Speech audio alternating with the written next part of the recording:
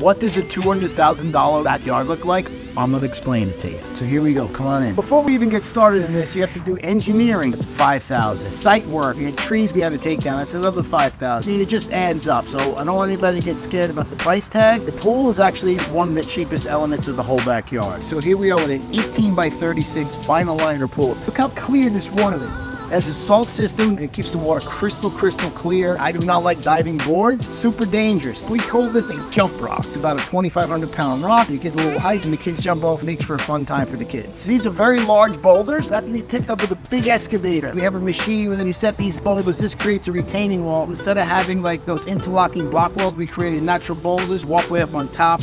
Gotta have the outdoor kitchen. What's the backyard without a kitchen? This kitchen here probably runs around $35,000. The appliances are like 6 or 7, plus all the block work, the stone work, right on the countertop. We got a little fridge. I got trash receptacle, a burner, top for the bottle opener. Try to have everything right here so you're not like jumping around. And finally, nothing's cooking yet, but man, I can smell those tomahawks now. When a backyard is well designed, it should create a sensory experience. We have water, we have sound, we have potpourri of landscaping. By combining certain elements of the landscape, creates contrast. Look at this Russian sage. Get a little smell. Oof, smells intoxicating. Beautiful smell of flowers in the wind. Here we think what we know is a rock speaker by Bose. The sound system is amazing. So here we are walking down Cambridge Pavers. Love their products. These are precast steps. They come in different colors, brown, grays, but we wanted to blend them with the patio, so we use the brown tone. This creates a nice easy stairway from the lower terrace to the upper terrace. By creating different elevations, it makes the space appear much bigger. You have to have the whole ensemble of the whole backyard to create a micro resort such as this.